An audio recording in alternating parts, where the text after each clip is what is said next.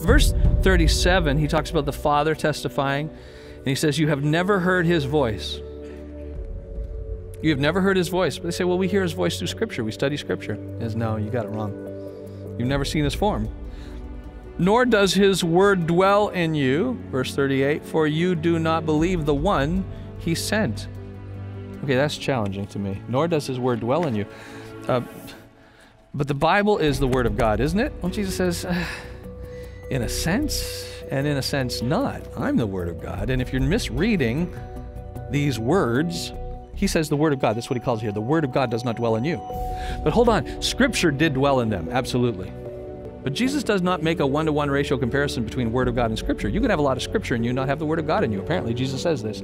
No one on the planet at the time knew Scripture, studied Scripture, memorized large portions of Scripture, more than the Pharisees. These religious leaders, these scribes, had it inside them. The Scripture, I mean, from toddlerdom, they memorized Scripture. It was in them.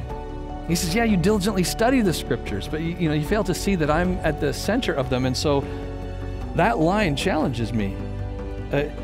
Nor does his word dwell in you. The Scriptures dwelled in them. The Word of God did not dwell in them. Jesus at the center is God's Word, is God's message to us.